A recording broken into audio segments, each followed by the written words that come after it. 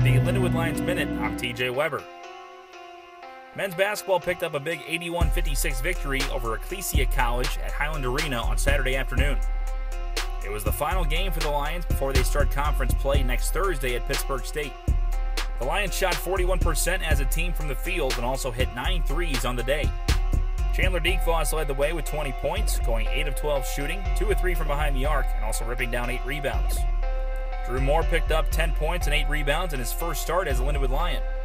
The win puts the Lions now at 6-1 overall this season. They'll be back in action next Thursday in their first conference matchup against Pittsburgh State on the road in Pittsburgh, Kansas. For the Lindenwood Lions Minute, I'm TJ Weber. We are One Roar.